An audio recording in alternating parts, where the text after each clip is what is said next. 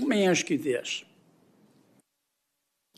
Why do you think that Chicago has become America's largest outdoor shooting range? So Mississippi, Louisiana, and Missouri actually have higher firearm death rates. Obviously, there's certain... What about Chicago?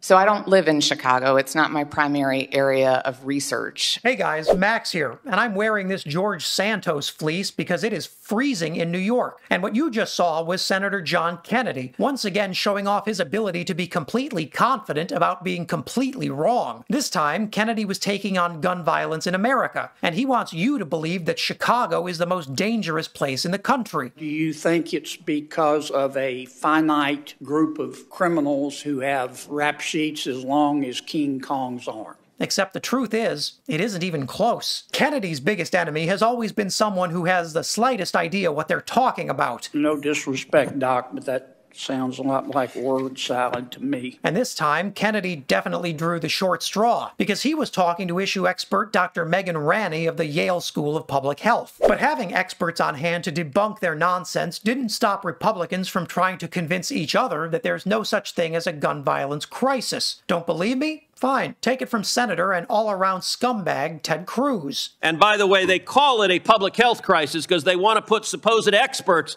in charge of disarming you. The Second Amendment in the Bill of Rights is not a public health crisis.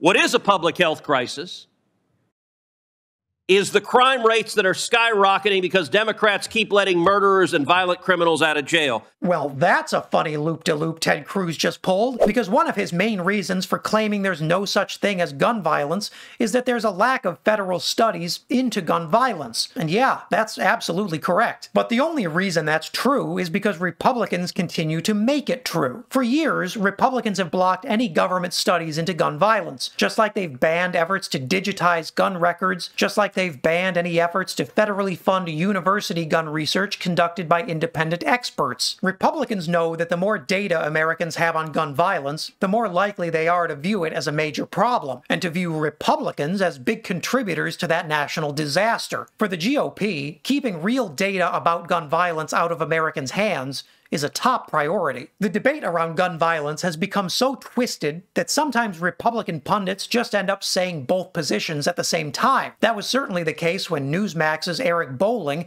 made this incomprehensible claim about America's gun violence epidemic. I am so happy, Geraldo, that you said it that way, because I was fully expecting you to say, well, some additional gun control measures will be good for a place like Albuquerque or wherever, because I think we've had this discussion before. I'm glad you didn't go there, because you and I both know guns kill a lot of people, but guns actually kill zero. Man, not even Geraldo is buying what Eric Bolling is selling, and that guy will literally believe anything. The GOP talking points on gun violence are now so completely hollow, they aren't even fooling the guy who made his name out of being tricked. But hey, let's set Geraldo aside and get back to guns, because Fox News anchor Martha McCallum caused a bit of a stir when she dared to say that Republicans shouldn't be allowed to build bombs at home. If your child or your family member, she's 28 years old, is upstairs building a bomb in their bedroom, nothing you can do about it. I mean, you can't, the parents have to do something about it. We can't stop these people. I can't get into millions of houses. If my 28-year-old is building a bomb upstairs, I'm going to call the police and say, there's something going on with there's also no mental institutions. We've talked about this a lot. People who are emotionally disturbed, their families have such little recourse. I remember the mother of the Sandy Hook shooter tried to get him committed, essentially, to a mental institution. Andrew Lanza. You know what? Credit to young Brian Kilmeade for just throwing his hands up and saying, hey, people are going to build bombs. What are we going to do? Stop them? Nothing you can do about it.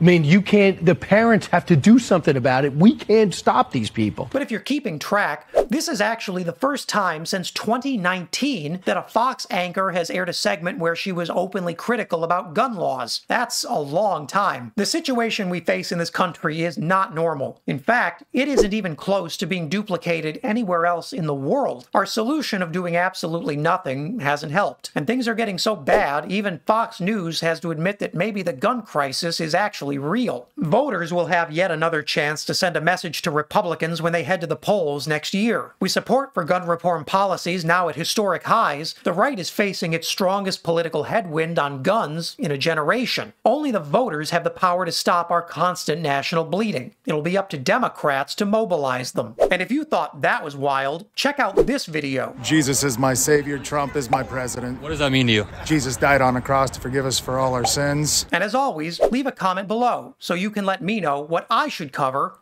next.